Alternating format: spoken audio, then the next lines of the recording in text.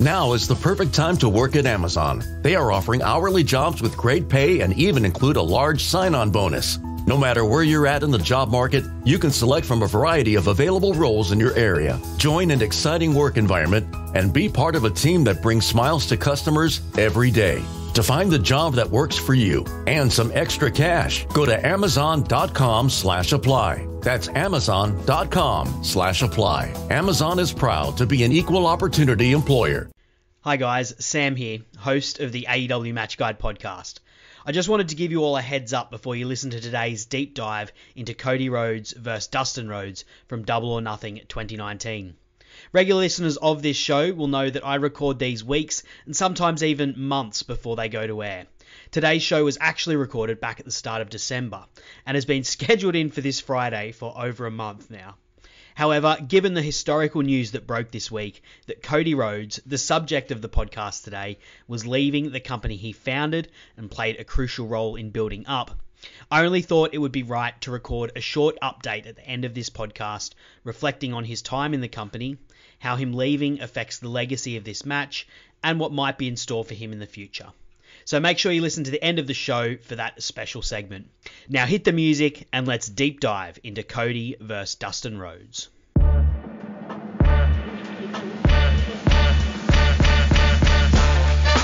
Welcome to the AEW Match Guide podcast, where we deep dive into the best matches in AEW history. Brought to you by the Social Suplex Podcast Network and your host, Sam Brown. Yes, hello and welcome to the AEW Match Guide podcast. I'm your host, Sam Brown. Thank you for joining me. Every week, alongside a special guest, I take an in-depth look at one of the greatest matches in AEW history, taken from the definitive AEW Match Guide, as ranked by over 30 wrestling commentators from around the internet wrestling community. If you enjoy the show today, you can subscribe and rate it on your podcast app of choice. And make sure you check out all of the other great shows on the Social Suplex Podcast Network that cover all the aspects of the world of pro wrestling. My guest today is a special one. For me, one of the GOAT wrestling writers on the internet. The author of 2 books of the WrestleMania era, the Book of Sports Entertainment, and the greatest matches and rivalries of the WrestleMania era. Longtime writer and podcaster for Lords of Pain. It's the Doc, Chad Matthews, checking in for business once more. And we're looking at Cody Rhodes versus Dustin Rhodes from Double or Nothing 2019. How are you going today, Chad? It's been a minute since we've heard you on the airwaves. It has been a while, and it is a pleasure to be back on the air with you, my friend. I'm thrilled that you're doing this series. This is a great idea. I'm happy to be a part of it, and excited to talk about this match. It's a personal favorite. Absolutely. I've been sort of slowly doing the really highly ranked matches, and there's very few matches that are more highly ranked than this match. In fact, in the definitive match guide, there was only one match that was more highly ranked than this one. So I am really excited to get into Cody versus Dustin Rhodes. And yeah, as I said, really excited to have you on with me for this, a really special match. So we needed a special guest. For the people who don't know you, Chad, as we said, it's been a minute since you've been doing this thing. Can you let them know what is your history with AEW? Well, for me, AEW came about at a very specific time when I needed something new to keep my wrestling fandom going. Didn't we both? That was an era where you and I had many a conversation about that on my podcast back then. Frustrations with WWE, branching out, finding things like New Japan. New Japan, the Kenny Omega Kazuchika Okada match really put me into thinking beyond the WWE scope. And naturally, I think that fed into a couple of other New Japan related happenings that was really my basis for when AEW came to be. It was more of okay, we've got this platform for the likes of Kenny Omega for tag team wrestling led by the Young Bucks. You've got some of that New Japan stuff I'd grown so fond of to move into a mainstream spotlight in the United States with a lot of money behind it. I was on board from day one when they did that press conference, listening to podcasts, getting hyped up about some of the guys that were going to be coming into the fold. But certainly, going into this show, I was a novice to a lot of the talent on it. I had some history with Lucha Underground and places like that, and a lot of WWE history and a little bit of New Japan. But I was excited for something new, excited for something different. By the time Double or Nothing 2019 comes around, I was I was here for it. Yeah, Double or Nothing 2019 is a really, really special event. I know AEW, I feel like they've probably had pay-per-views that have eclipsed it just from a pure in-ring perspective and maybe even pure storyline perspective, but it's such a landmark in terms of what they did at that pay-per-view to set the tone, and we'll get into that as we talk about this match, because I think that's a really important part of the legacy of this match and what it did. But certainly, yeah, this was a real moment in professional wrestling, and there was something special in the air that I know captured me, and I feel like captured you as well. 100% agreed. Yeah. Go into this show, a lot of emotions running high about the revolution, the potential for something new that could stick. It was excitement at a level that I think we all needed. That's one of the things I remember saying on my podcast immediately following that show is, wow, what a delivery of something we all needed, a visceral pro wrestling experience like that. It'd been a while. Yeah, and I think for both you and I, it was like, we want this to happen, but can they do it? They'd kind of shown it all out. They could do something, but now there's an actual company. This is the second one. It's not just the first event. It's the second sort of thing these guys have done. Can they pull it off, and can they make this viable? And can they stick the landing? And they're attempting something that, I don't know, like, now we look at it and it's nearly going into its third. It's been its third year, and it's been a success. But this could have gone very wrong, and leading into Double or Nothing, everything was in the air. No, you didn't know. I was confident. I hoped, but it was like, are they going to show us the proof? And yeah, I think getting into this match, one of the reasons this match is so beloved is because it really does show that these guys really can do it, and really can fulfill the promise that they have given the audience. I want to get straight into the match. I think we've teased everyone enough, as we always do here on the AEW Match Guide. We're going to give this match its flowers, and it has some very pretty flowers. Dave Meltzer, Big Puffer Dave, he gave it 5 of the big ones, 5 of the big stars. Cage match, the notorious hard markers at cage match, particularly on someone like Cody, 9.35. That's a high score. And on the definitive match guide that we did earlier in 2021, it came in second, a clear second, behind only one other match that we're yet to cover on this podcast, but I'm sure we will at some point. And this is the highest rated match by both Meltzer on Cage Match, on Grapple, anywhere for either of these performers for their entire career. So we're talking rarefied air for this match. It was, of course, a match that both men campaigned for in WWE, but never really got.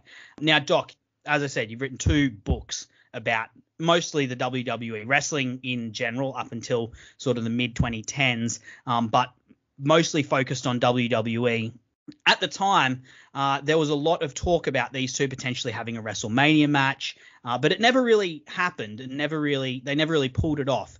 Do you think that this match would have, Dustin versus Cody Rhodes, do you think this match would have worked in the WWE? And if so, how would it have looked? Well, there's no way that WWE would have ever given them the platform that AEW did to maximize what they could have achieved. I think their ceiling in WWE, had they been given the opportunity, would have been probably coming straight out of that 2013 run with Cody and Dusty and Goldust when they were fighting the Shield. I mean, if they were going to pull off anything, it would have been around that era. And the best I think we could have hoped for in a WrestleMania type setting would be like a 15-minute featured mid-card match. And it would have been great. And I think it would have done a lot for the memory of both guys' careers. But I don't think it looks anything like what we got. I think a lot of us, by the time that could have happened, had become so jaded with what had happened with Cody, whose career just kind of went off the rails after a while. It seemed like a lot of the potential he'd shown for 4 or 5 years was squandered. And by the time WWE even flirted with doing this and actually pulled it off with the Stardust and Goldust match in, I believe it was 2016, 2015. I think by that point, it just seemed like they'd done irreparable damage to what Cody could become. He stuck around in the Stardust gimmick too long. So, a lot of things had to happen for us to get to this moment in 2019. If it had happened in WWE, certainly doesn't look like this. Yeah, and I don't want this to be a, shots at WWE podcast, but I think it's impossible to talk about this match without mentioning that this was something that both of these guys had wanted for so long.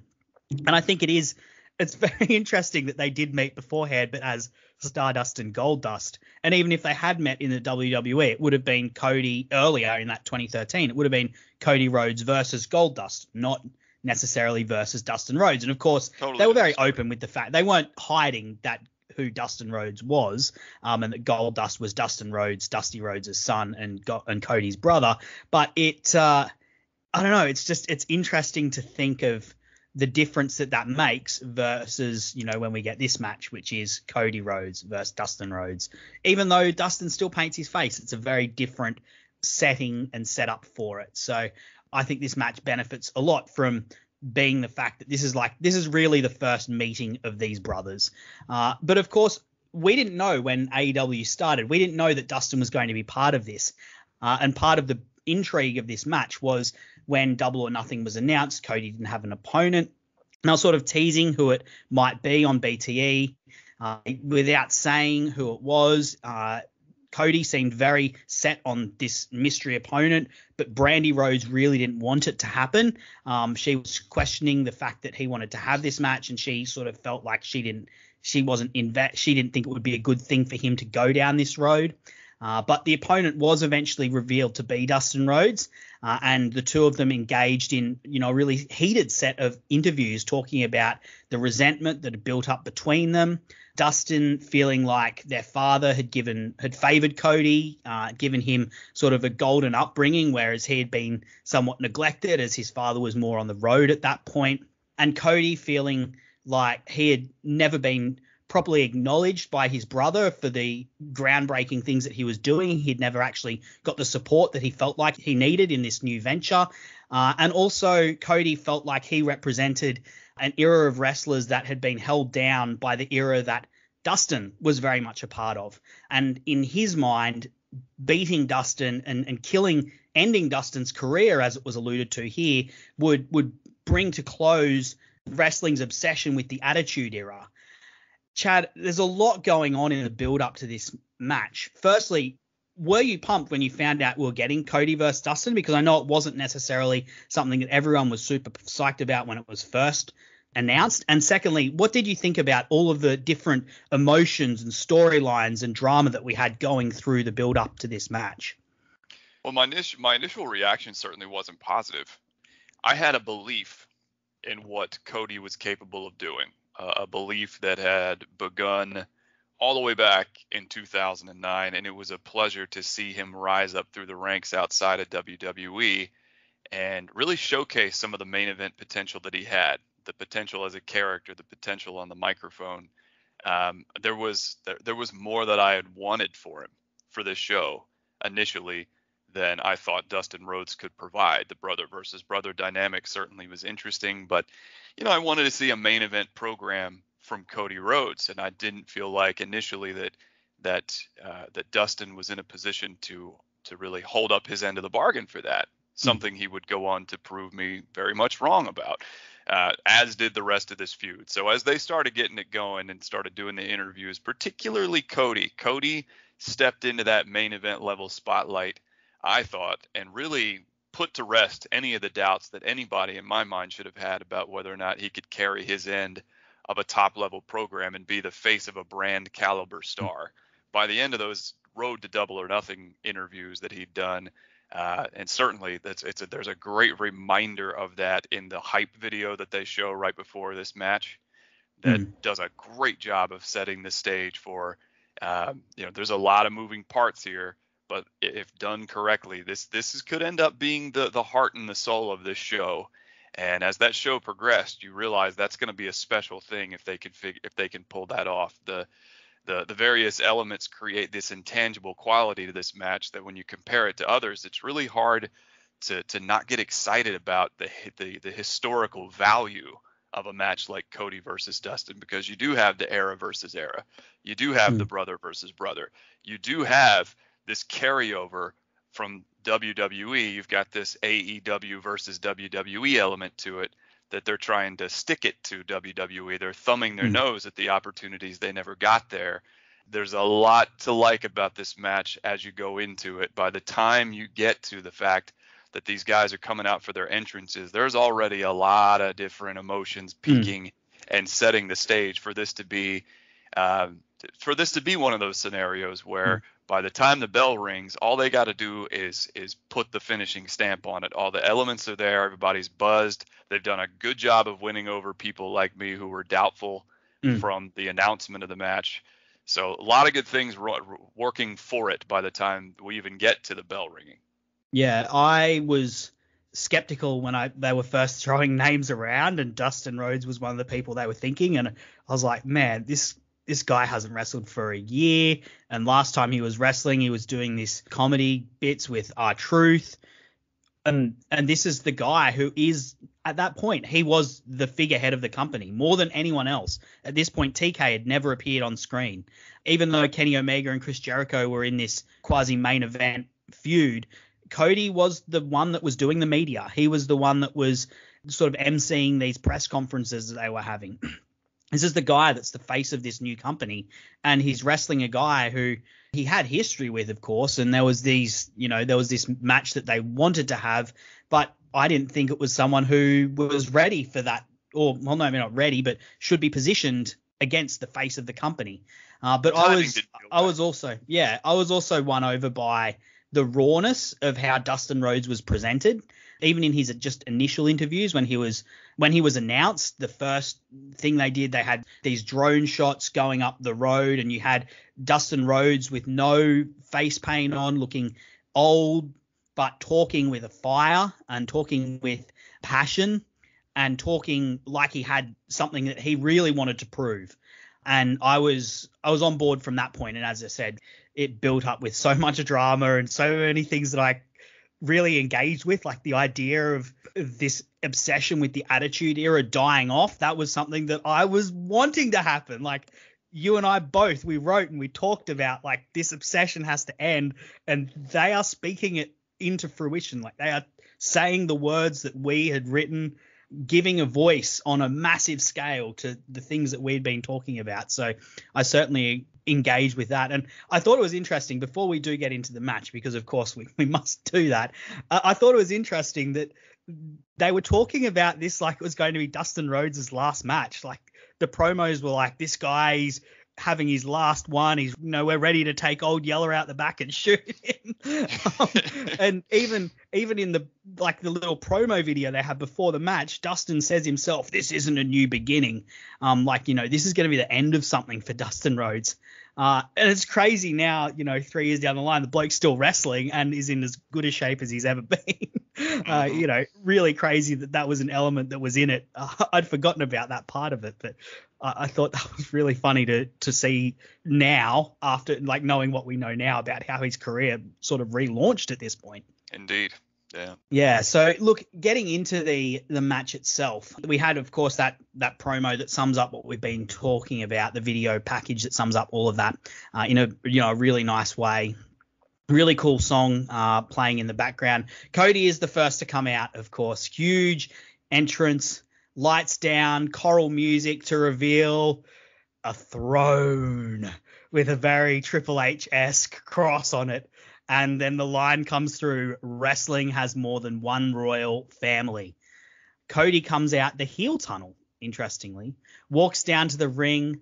Brandy gets a sledgehammer out, gives it to Cody, who walks back up the ramp and breaks the throne with fireworks going off as he lands just as he lands the sledgehammer into the throne.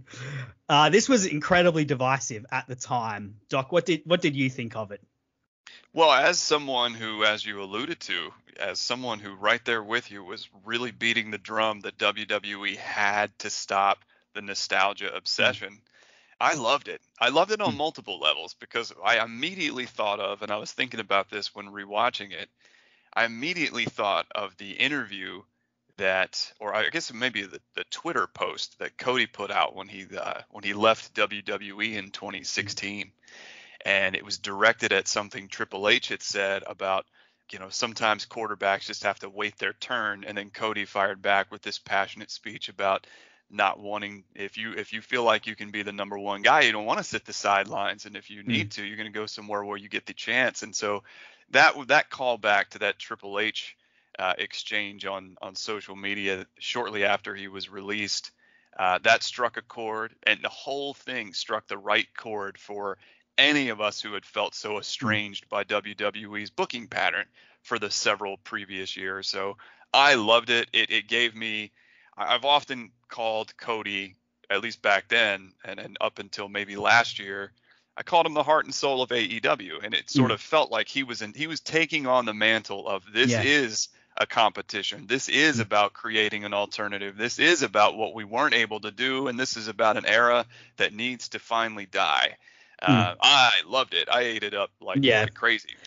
Even beyond that idea of like the previous era and all of that sort of almost the meta commentary that's happening, I do also love the symbolism of this, of Cody reclaiming the heritage of his family. As I said, the line at the start of his song is wrestling has more than one royal family.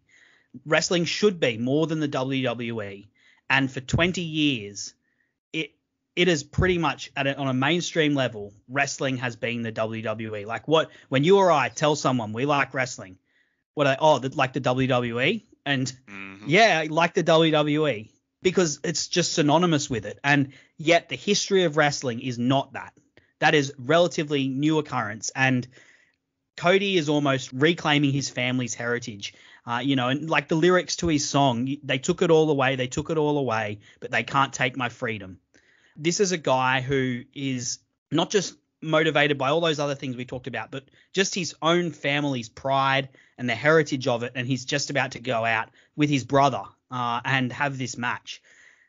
Right now, I'm getting goosebumps talking about that aspect of it, which I think is really evocative and really emotive. And we can dwell all we like about are these shots, is it good or not? But this is emotional engagement, which is what wrestling should be. And even before these two lock up, we are both just passionately ranting and raving about all of the things that this match means. Did you have just anything more to say about Cody's entrance before we get to the match itself? One more thing. This is just a quick shout out to Justin Roberts, or whoever told Justin Roberts to do this, but I loved it on that night because I was, I was curious, how are they going to get across that it's Cody Rhodes? And so they do Cody with Brandy Rhodes. Yeah. I love that. I thought this match has so many intangible qualities to it that if I was sitting down with a pen and a pad, I'd be like, there's one for the throne, there's one for Justin Roberts. Before we even get started, you've got plenty in the tank of the promo video. It's got a lot going for it before the bell even rings. Yeah, and of course, I mean that it fits into that narrative I was talking about. What have they taken away? They've even taken away this man's name. Brandy was able to trademark her name, so she somehow claimed it. But Cody, for a long time, wasn't able to use that last name. But you know what? It doesn't matter because everyone knows the history, even if it isn't legally able to be spoken. Okay, let's get into the match. Dustin comes out, of course, big cheers, comes out in red and black. I love the look. I love the half painted as well, sort of revealing a bit more of himself than before, but also maintaining a link to the past, which we all loved him as Goldust. It's not. Yeah, we love the reason we are so passionate about wrestling is largely because of the WWE. So we're definitely not trying to get rid of that. Of course, before these two even lock up, the crowd is chanting for Dusty. Alex Marvez, he wasn't a great commentator, but he had his moments, and he sets the tone perfectly by saying, I don't know how Dusty would feel about what's about to happen. Really great line from Marvez there. After initial hesitancy in these two, they didn't necessarily want to engage, maybe speaking of both of them are carrying a lot of emotional baggage and maybe they don't actually want to air it all out in public and get into this. There's hesitancy. But once they get into it, Cody has huge advantage. And if anything, he's acting in contempt of his older brother, doing cartwheels, pulling faces, taunting him, and dropping him a number of times without, seemingly having to try a whole lot.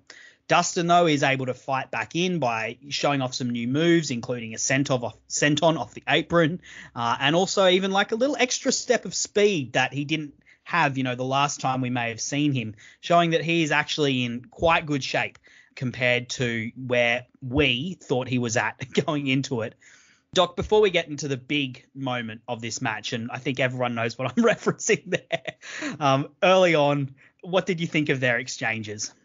There's so many different character dynamics that could have shaped the way that this match was formatted. I kind of liked the little bit of arrogance we saw from Cody, especially early on, because you've got so much emotion running with everybody chanting for Dusty.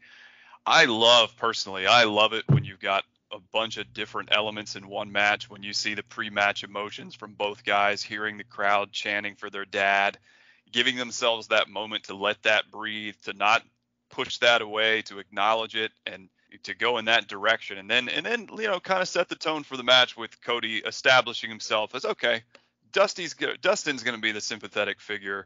Cody's going to assume the role of the cocky younger brother who's got something to prove and already thinks that there's really no reason why this older guy should be in the ring with him anymore. I liked all of that. The early exchanges I thought set the character tones well. Yeah, you can take it either way, and I love that about it too. And in AEW, as a fan base, we embrace whatever the heck we want to embrace. We're not told to think a certain way. We can just be however we want, feel however we feel. This match takes you in a bunch of different directions, pre-match, post-match. I thought they did well in the early exchanges for sure. Yep, absolutely. It is a bit of a dynamic they're setting up where Cody is kind of contemptuous, which, you would say that's like typically the heel's position in a match. But at the same time, it fits that story we were talking about with how he wants to kill the previous generation because he doesn't think it's worth anything anymore. He's showing that physically here by just beating up his brother without breaking a sweat, and beating up the symbol of the older generation without breaking a sweat. Now, of course, if this match is known for anything, it is known for this incredible, insane blade job that Dustin does, and busting himself open and just bleeding everywhere. It happens, of course, as he charges the turnbuckle. Cody gets out of the way just at the right moment after he's pulled the turnbuckle pad off. Dustin rolls to the outside only to get hit with a spear by Brandy. Earl Hebner, the referee, I forgot to mention before, Earl Hebner is reffing the match. Earl Hebner throws out Brandy. She doesn't want to go, but DDP comes out and picks her up and puts her on his shoulder and walks her down the ramp. And in the midst of all of that, Dustin jumps under the ring and cuts himself an absolute gusher. A great line by JR during all of this, as all of this chaos is going on. What kind of a family is this, for God's sakes? Great line. And yeah, when Dustin comes up outside of the ring and it's shown that he's bleeding, there's a visceral reaction in the arena. People in the front row are like leaning away from it. There's a girl who's kind of like, what the heck is going on? Cody, for his part, he dips his fingers in the blood and wipes it across his chest, across his dream tattoo. Doc, we've seen blood as like a fairly regular occurrence in AEW. It's easy to forget just how shocking this particular bit was when it happened. Why did this feel so transgressive?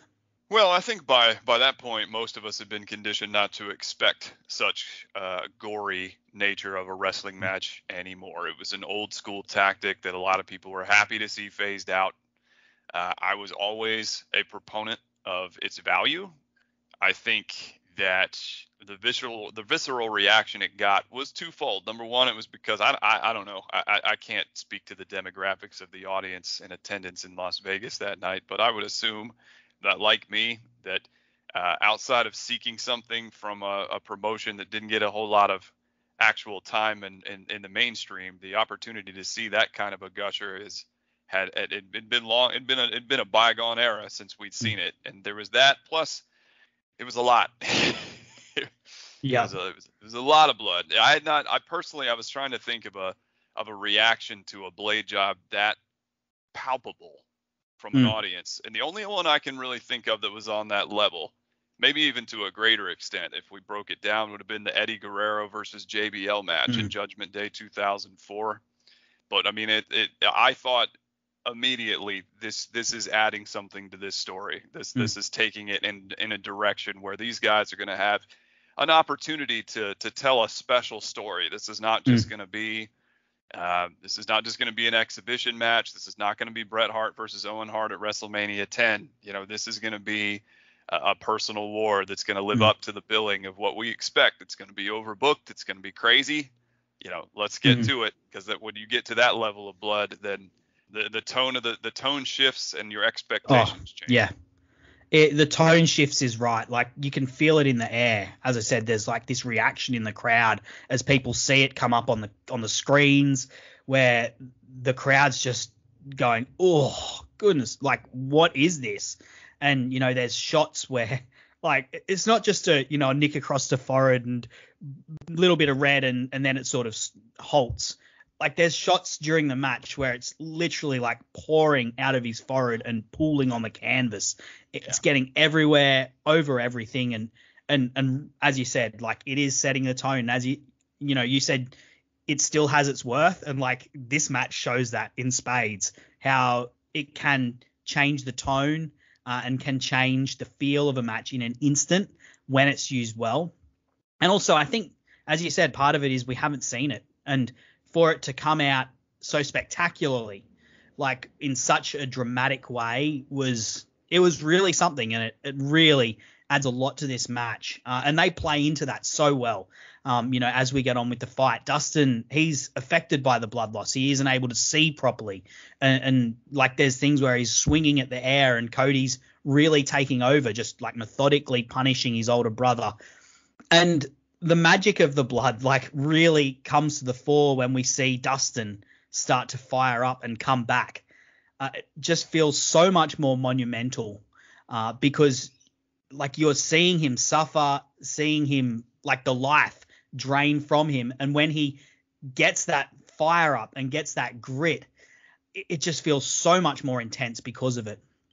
There's like this incredible figure four exchange, and you can like see the look on Dustin's face when Cody puts it on Dustin, and Dustin's in so much pain, but then he turns it over and he's still in like agony, but he is just fighting through it and gritting through it because he just wants to try and get the win, because he is coming into this wanting to prove that he still has something to offer, and he is just going to fight through all of this adversity that and fight through everything that's in front of him to try and win. He takes Cody's belt off and spanks him. He hits a code red and the crowd just goes absolutely mental. And then after the code red, he hits a crossroads and gets a really close 2-4. And it feels like the crowd at that point is so on his side. They want him to win. And like, you believe that he can win because his fire up is so monumental and has so much heart and so much grit. Indeed it does. Indeed it does. I think one of the things that blood does, and I'll subscribe to the Bret Hart theory on this. I remember specifically something he mentioned in his book about his match with Davey Boy Smith in December of 1995. They had a feud that people were interested because there had been some history there, but the people were not, fully locked into this being a WWF title feud. Bret Hart blades in that match. It completely changes the tone and makes it feel like an epic main event. I feel like this match had that going for it as well. It added an additional layer to emotional drama, a resonance on a deeper layer that wouldn't have been there without it. I don't think this match is what is remembered the same way if you take that element out. It really kind of took it to a level that suddenly made it very clear. This is not just a middle of the card kind of story.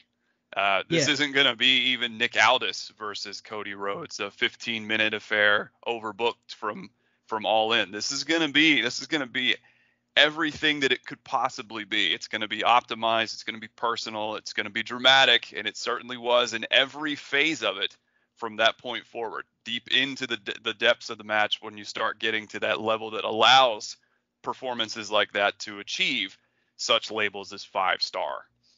Chad, you've seen a lot more wrestling than I have. You're like a true wrestling historian as far as I'm concerned. Had you ever seen a fire up from Dustin Rhodes remotely in the same window as this one.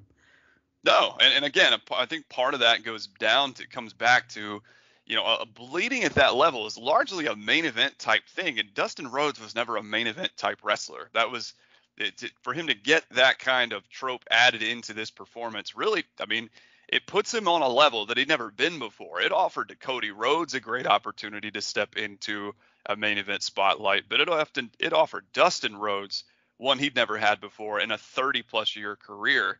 As great as he was in the era he came from, and as much as he offered in the mid-card role, he was never this kind of guy. This gave the fire up there was told well throughout that story. This is not someone that's going to be put out to pasture. This is someone that's going to fight like hell to earn the respect that he feels like he's lacking from his little brother, and he's going to get out of this as much as anybody.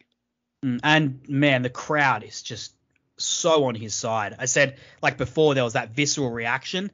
They sort of get over that and get behind Dustin with like such a force and such a fury and such passion. And this is against the guy who has been like the face of this company that all these people believe in and want to love so much. And yet they're like cheering for him to get beaten in this match. That's how like incredibly sympathetic and how powerful this performance is from Dustin Rhodes.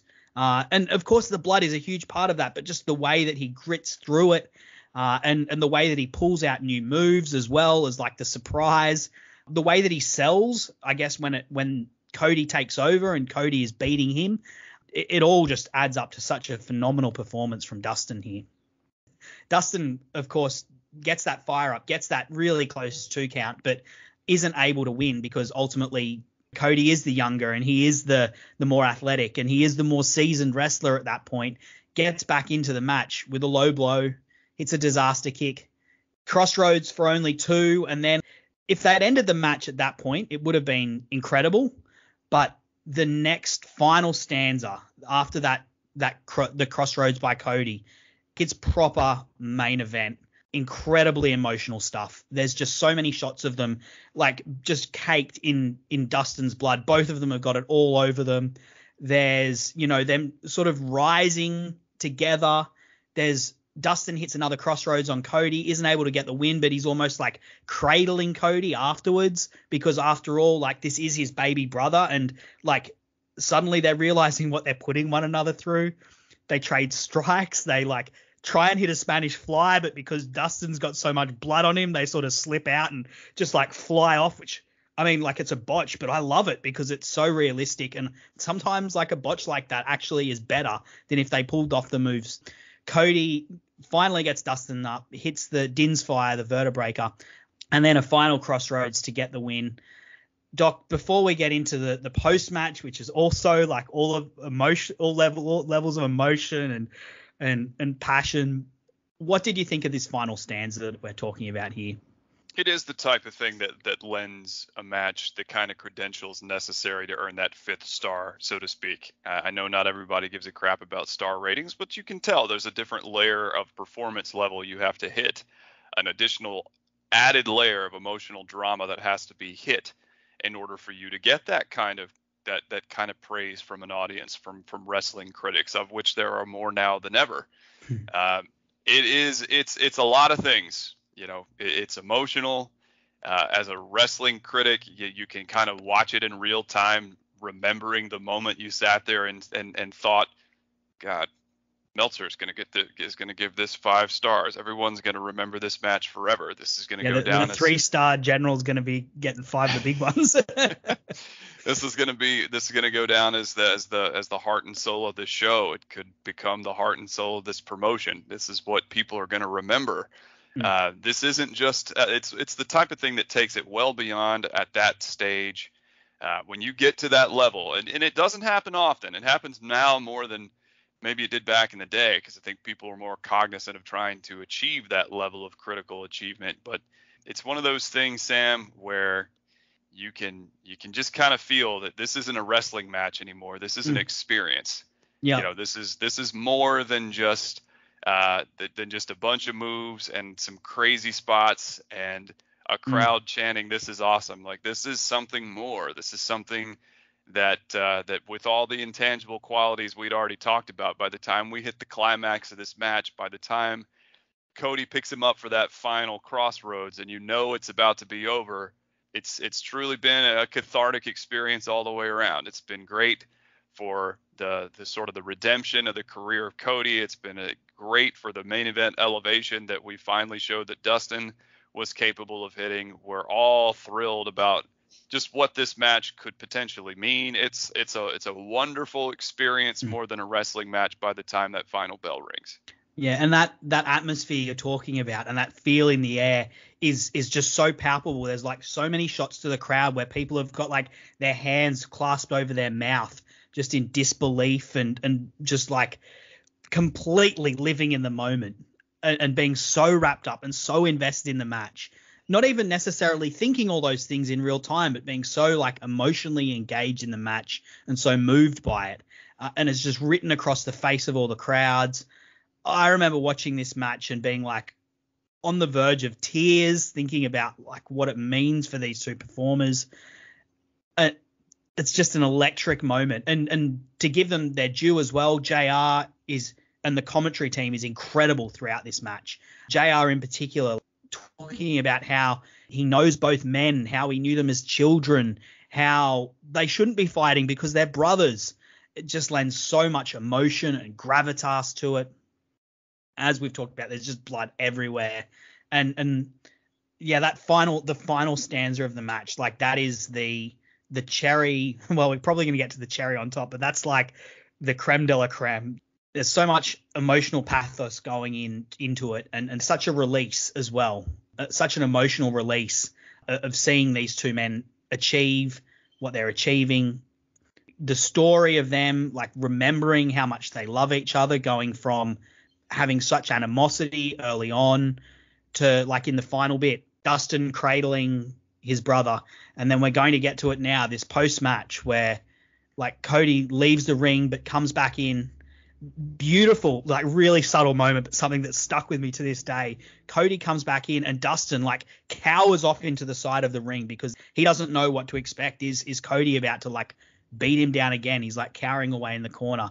Cody takes the mic, tells Dustin he doesn't get to retire yet, says that he signed himself for a match with the Young Bucks, the guys he thinks are the best tag team in the world, and says that line, "But Dustin, I don't need a partner. I don't need a friend. I need my older brother." And the two embrace in the middle of the ring. And on the way out, Cody opens the ropes for Dustin, that respect gained back. And they come out walking up the ramp, brothers in arms, covered in blood together. It does not get much better than this when it comes to wrestling, Chad. I'm getting like goosebumps talking about it right now. I'm getting choked up. What a post-match. Not many matches have that. I mean, you can sit back and say that, what happens bell to bell is really what we ought to be talking about. But you take in these pre-match and post-match dynamics. They're part of the fabric that create the experience and the memory of a product like this. And I mean, there are not many matches on the level of this one when it comes to post-match emotion, genuine emotion pouring out of Cody Rhodes. The realization, perhaps, of what they had just achieved weighing on his mind, coming out in the form of tears, perhaps not just for show and not just for the moment of being able to have accomplished what he did with his brother. Just so much swept up, and we're all swept up in it. It's just a one long 30-40 minute cathartic experience. And I mean, post-match angles, the only one that really comes immediately to mind that stands out that's anywhere close to this is the old Macho King versus Warrior match from WrestleMania 7 with Miss Elizabeth. I'd written that down, actually. Yeah. Agreed.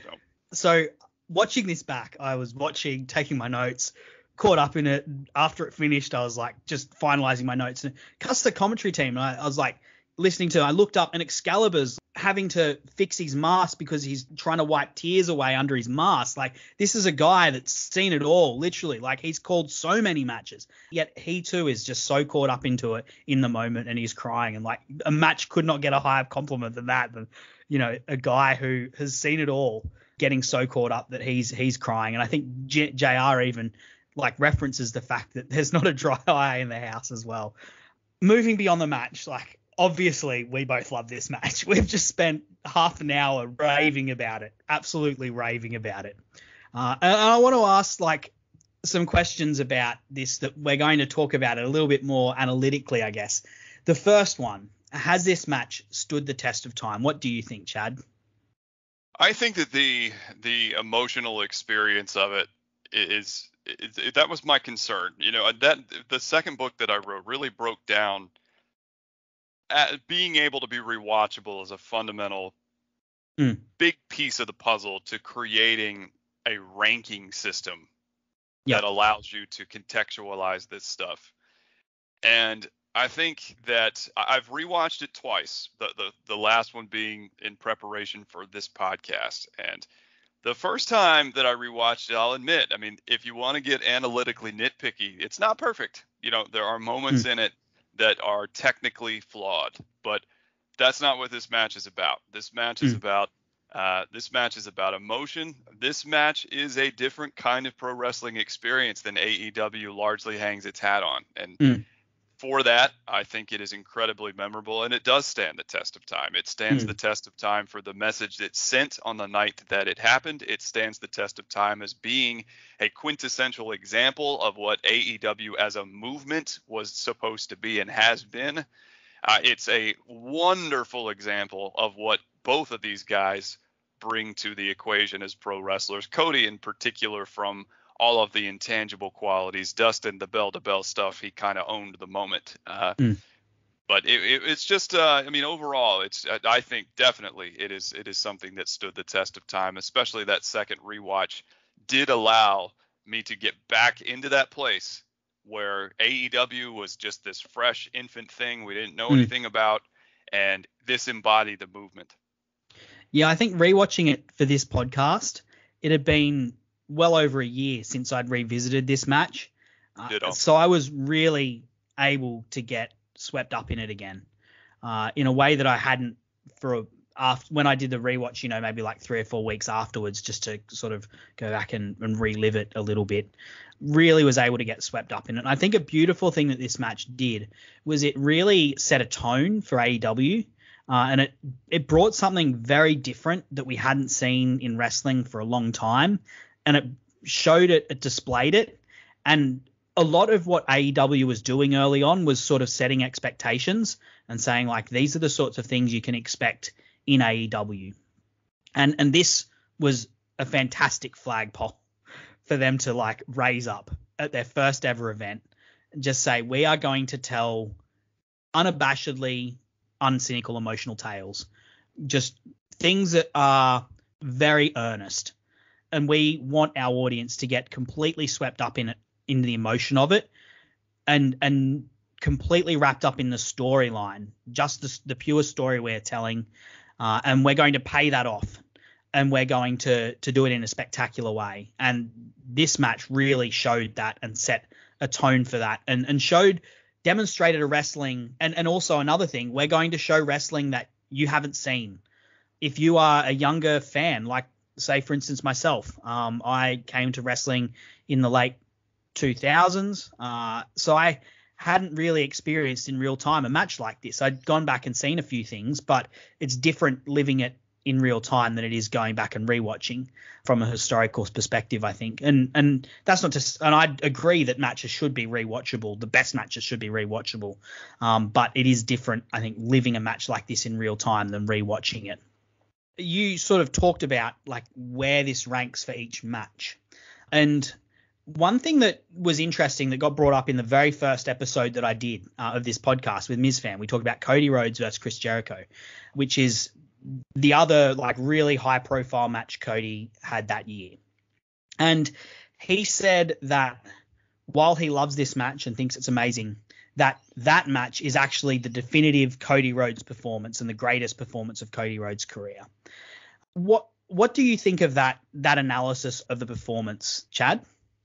On a certain level, I can appreciate what he's saying. I think that there's some key similarities to both performances from Cody. Obviously, Probably the biggest difference is that Cody is not playing the protagonist in this story, but he was in that one. I think that, to me, you can make the argument that Dustin was really the focal point of this match.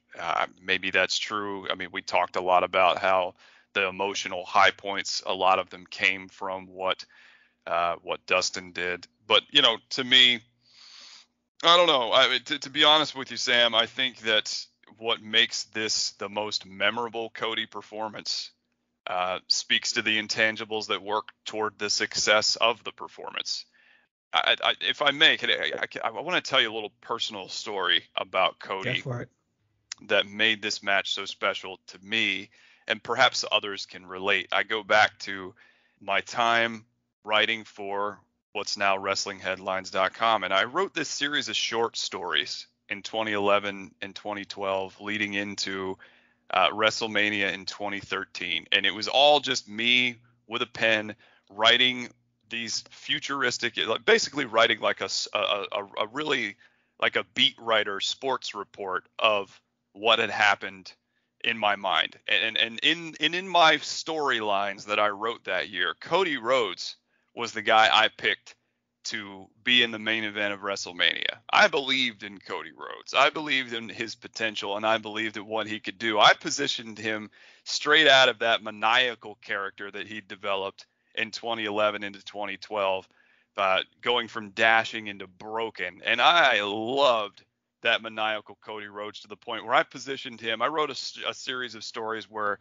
CM Punk was like the Batman of WWE, and I made Cody Rhodes quietly across a year-long period the Joker, who rose up and finally was the one who watched the world burn, so to speak. I believed in Cody Rhodes as a main event guy, and so to me, this performance against Dustin, as great of a Dustin performance as it is, everything about it is built by what Cody brought to the table, what Cody emotionally brought to the table. Dustin merely played off of that. Cody is the man in this match, and Cody is the man in AEW coming out of this match, regardless of who was positioned to go after the AEW championship. The attitude, the way he carried himself, the entrance, all of the intangible qualities we talked about. Cody Rhodes came out of Double or Nothing 2019 as no question about it. This is the guy for this company. This is the guy who everyone's talking about. And to me, as good as he was in that match against Chris Jericho at Full Gear later that year,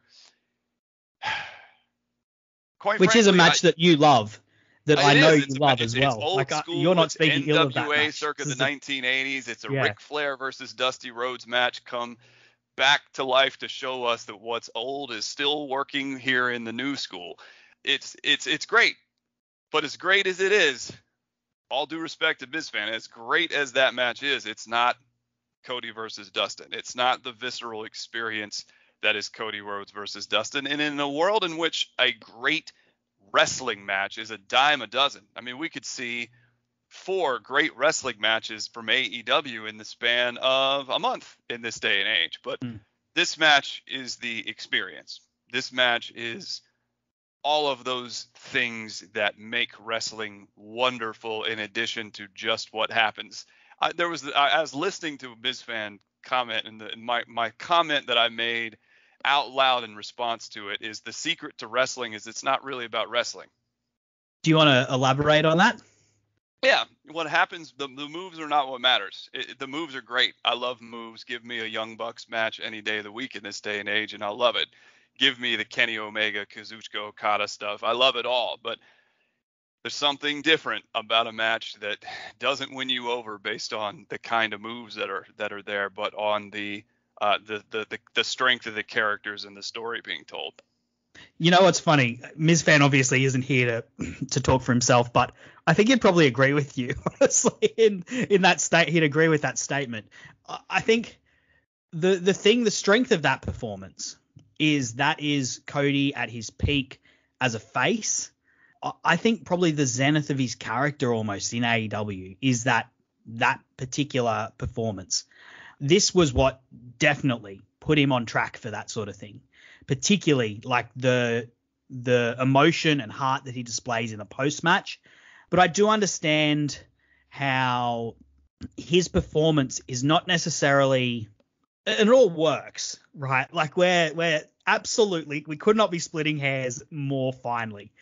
It all works, but his performance is a little bit where he is the badass throne breaker early on, contemptuous of his brother, and then he's getting his butt spanked with his belt. There's a little bit of dissonance in that, and I do understand that. Whereas the Jericho match, he is all heart, all grit, all fire.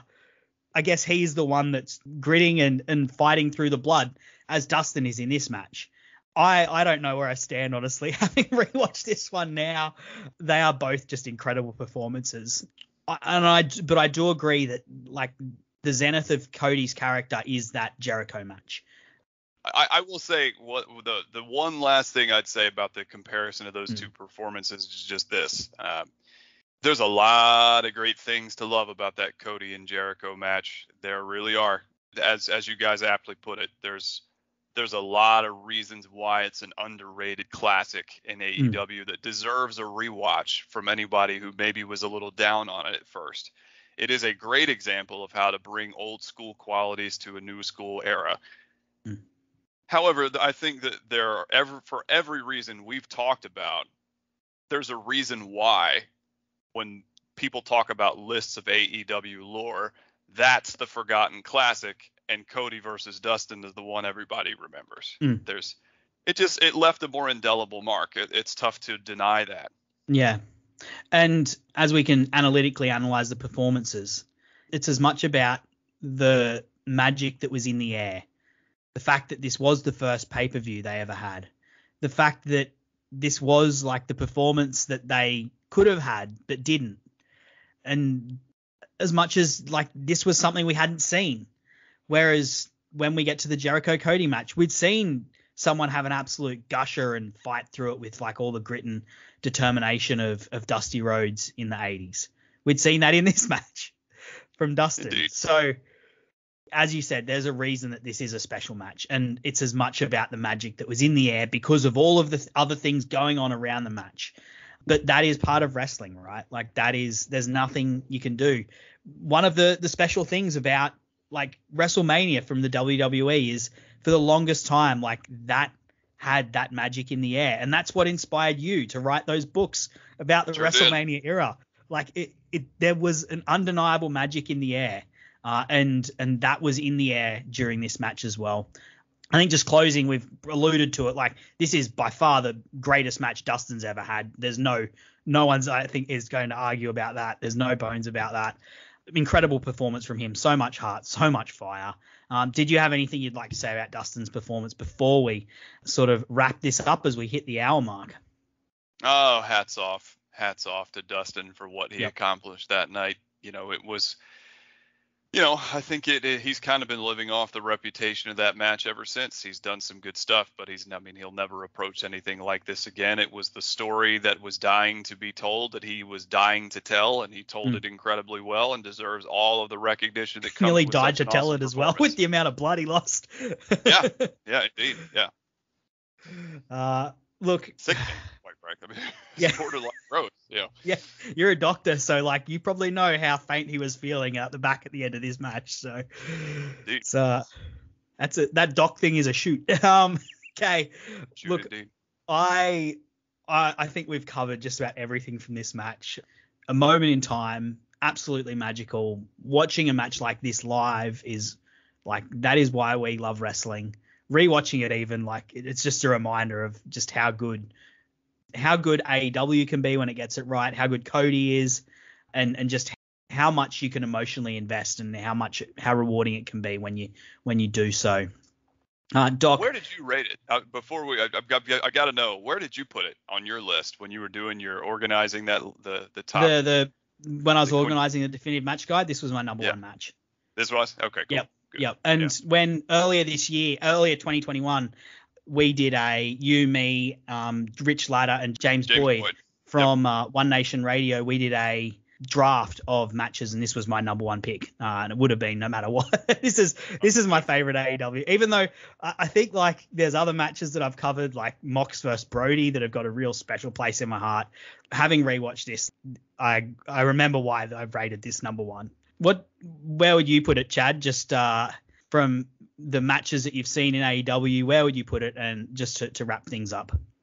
Oh man, I'd probably put it number 2.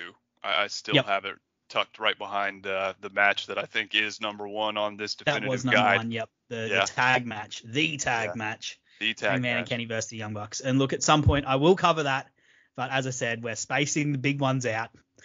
Well, hey man, I appreciate being given the opportunity to talk about the number 2. Yep. Look, thank you for joining me, Chad. I appreciate you coming on. It's been a while since you've engaged in wrestling media, so I love that you've come back onto this. I'd love to be the one that lights the fire back under your ass. But I know there's lots going on for you as well, so you've got plenty on in your life. If anyone wants to do you a favor, do themselves a favor even, you can find Chad's books on Amazon. You did an audio book for one of them as well, didn't you? I did, yeah. The Greatest Matches and Rivalries book has got the audio book. Yeah. I appreciate everybody who continues to purchase it, because I still get my royalty checks every month. So I guess people haven't forgotten about it yet. Look, if nothing else, you can make a buck off it. Anyway, look, as I said, thank you so much for joining me. This was a special podcast, needed a special guest, and I'm really thankful that you were able to come on. And it's cool to have my own podcast to invite you onto now as well, after you inviting me onto your podcast so many times in the past. So, man, it's been a great pleasure. I hope I can come back and do this again with you for something else at some point. Keep up the great work. It's been an awesome series so far. We needed it. It's time to start contextualizing AEW lore in greater detail. So keep doing what you're doing. Fantastic. Thank you again for joining us. And next week, we're talking about another classic. If you want to talk to me and reach out to me, you can find me on Twitter, Sir_Samuel. I'd love to talk more about this match, of course, but you can find me there. And thank you for listening, and I will see you again next week.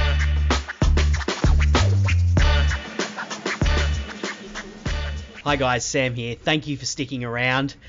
This isn't something that I normally do. This is actually the first time I've ever talked about current events really on this podcast. But given that we were talking about Cody Rhodes versus Dustin Rhodes this week, I thought it was appropriate to add something on the end here to talk about the massive news that came out this week that Cody Rhodes has finished negotiations with AEW. They didn't manage to come to an agreement, and he is now negotiating with other companies to see where he goes in his future. It's really shocking. To put it really simply, AEW would not have happened without Cody Rhodes. TK, of course, brought the money. But as much as anyone, it was Cody's vision that brought AEW to life. That bet with Meltzer, he was the one that took them up on that. Of course, it was him and the Young Bucks that put money on the line to make All In happen. And Cody, in the first 6-12 months of the promotion, he was the face of it. He was the heart and soul of AEW. His imprint is in that company, possibly more than anyone else's. It could not have happened, of course, without the Young Bucks. It could not have happened without Kenny Omega.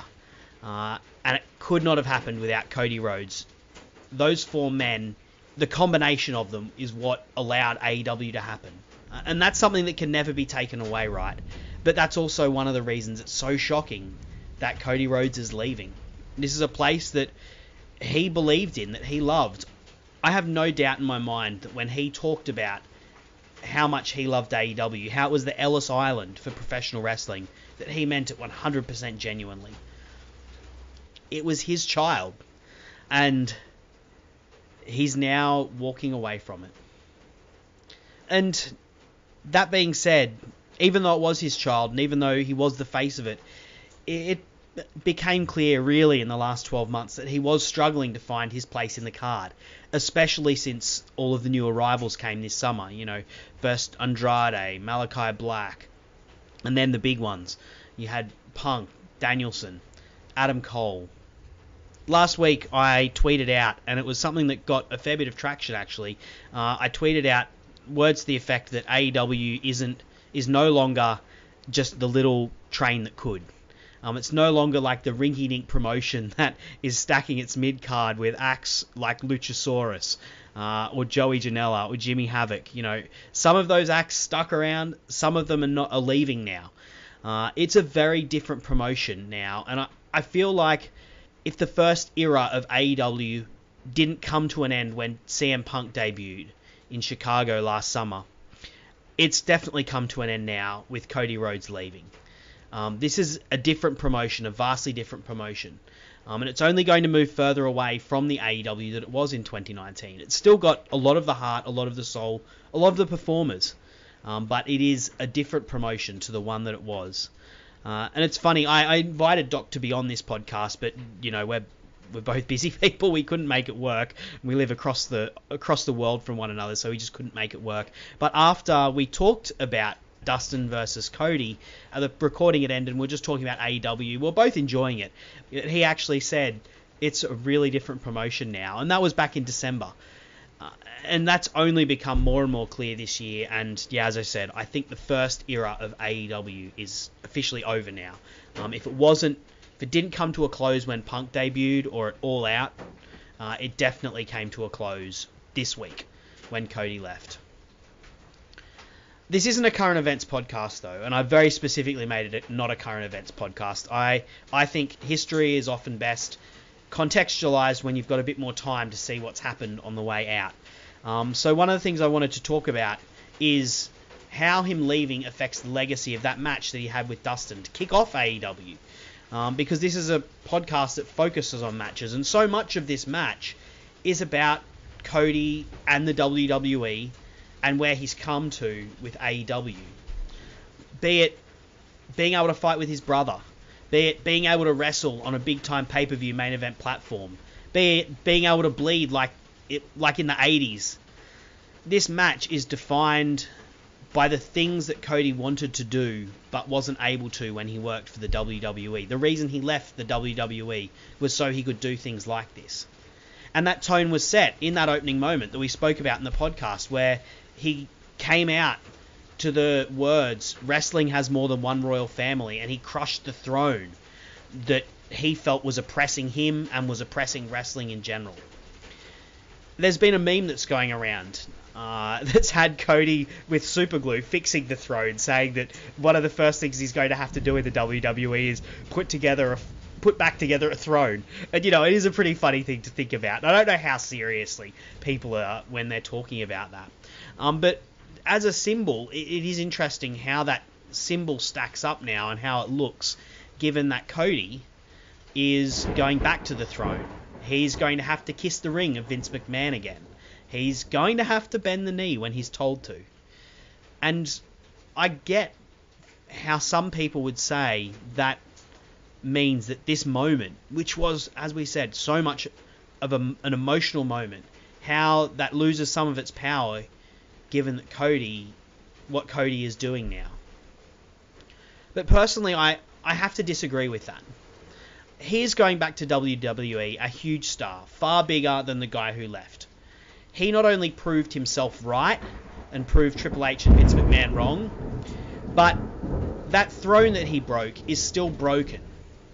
And the spirit that he embodied when he made that entrance is still alive and well in AEW. Be it Bryan Danielson having bloody wars with Hangman Page and being able to be just a complete stone cold badass. Be it CM Punk coming back. Be it Jon Moxley not having to do the things that he had to do in the WWE that made him feel like he compromised the character that he was. Be it Kenny Omega and the Young Bucks being able to wrestle without having to mute themselves to fit the style that Vince McMahon feels that pro wrestling should be. Be it Keith Lee, who debuted last week, being able to wrestle without a shirt on. That throne still lies broken.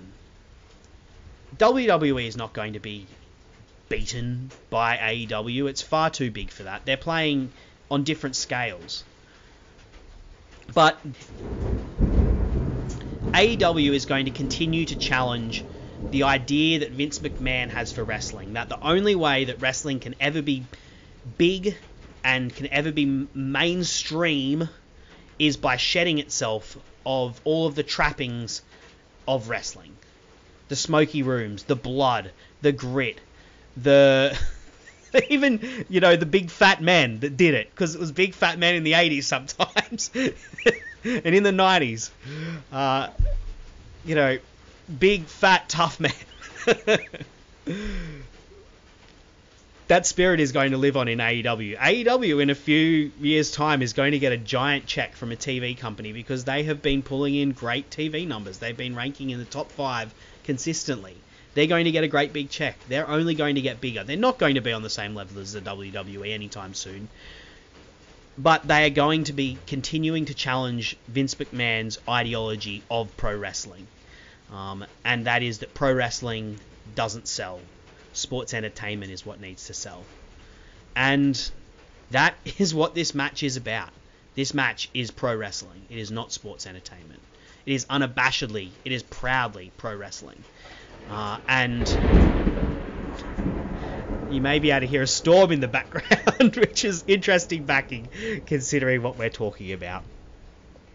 I'll move on now. I'll try and keep my thoughts on this as brief as possible, but I did also want to talk about what is the future for Cody Rhodes. Personally, now he's not in AEW. He may come back to AEW. They may come to terms. Who knows? But it seems like that, at least for the minute, is off the table. Personally, I'd love to see him go to the NWA. He would fit, as I said, he's had trouble in AEW fitting in the card, but it would be very clear if he went to the NWA who the top dog was. Jesus Christ, that was loud.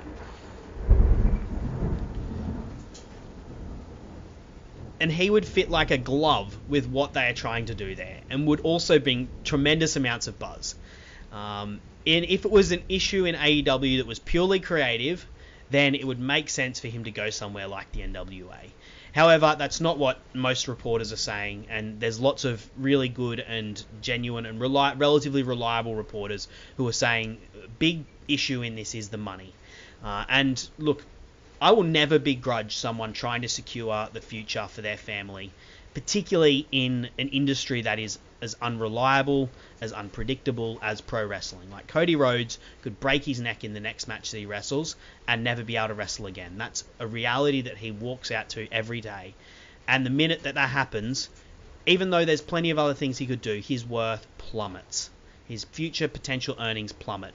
So pro wrestlers have to secure their future, and I will never begrudge them doing that. I'm a father, I work a full-time job, I know what it means to sacrifice things professionally to secure other parts of my life. That's actually something that I know a lot about. I haven't talked to many people about it, but it's something that I do know a lot about. And Cody Rhodes, he's going into the WWE eyes open. He knows the landscape. He grew up in the landscape. He was a rookie in it, and he went to become, the star that he was in 2016, and the person that he was in 2016 in the WWE. He knows the people that he can trust. He knows the people that he can't trust. He knows what will be expected of him. He is not going in with a naive idea, particularly given the way that NXT has been this year. He's not going in with a naive idea that he is going to be able to wrestle the kind of matches that he wrestled with Dustin Rhodes in the WWE. However, that said, I think the WWE will treat him extremely well. The WWE has a bad reputation and a bad history of treading all over the people that came across from its competition. The guys who came across from the WCW and ECW got treated atrociously for the most part. However, I don't think that's going to be the case at all this time. Cody Rhodes is going to be a test case, and the way he gets treated will send a message to the rest of the AEW locker room, many of whom are very loyal to Cody and owe a lot to Cody. And it will play a big part in any future contract negotiations WWE has with guys like MJF, guys like Ricky Starks, both really close friends with Cody Rhodes. Guys like Jungle Boy, someone that they might want to develop at some point. Or maybe returning guys like Jon Moxley, Bryan Danielson. They might see that, maybe I haven't burnt the bridge in the way that I thought I may have. You know, these are guys that WWE may want to have a look at in the future. There's lots of young guys in AEW. There's lots of veterans in AEW who've got history in WWE. And the way that WWE treats Cody will send a message to all of those guys that the door is open if you want to come in. You know, the WWE is not going to change for Cody Rhodes, but it's also not going to tread on Cody Rhodes. And for me personally, look, I wish Cody all the best. I loved what Cody did in AEW. I love the company AEW. I've now given countless hours writing about AEW and podcasting about AEW.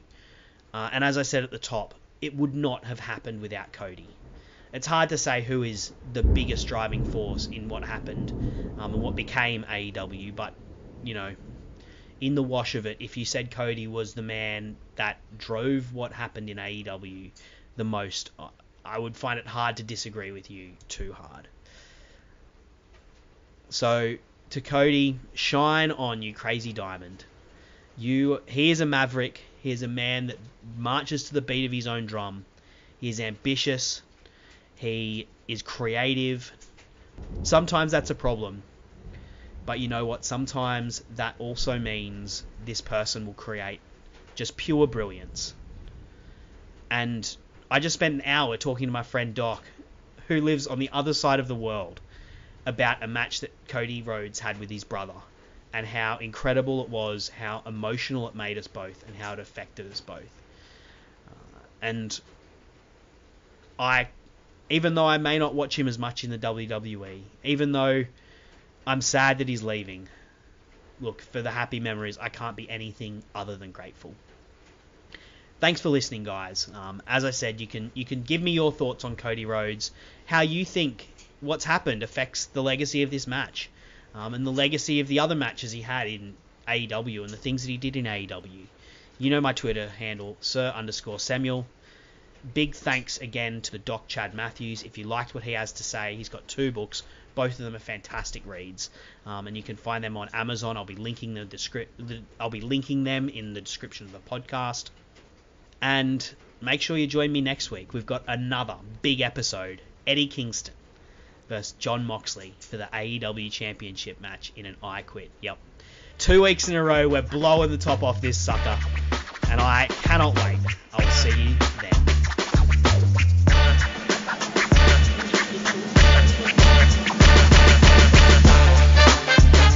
Thanks for listening to the AEW Match Guide podcast. If you enjoyed the show, then you can subscribe on the podcast app of your choice so you never miss an episode. Also, feel free to let me know on Twitter at Sir_Samuel. I'd love to hear from you. The AEW Match Guide podcast is brought to you by the Social Suplex Podcast Network, where you can find many other fantastic podcasts discussing not just AEW, but all parts of the world of professional wrestling. Looking forward to seeing you again next week. I'm Sam Brown.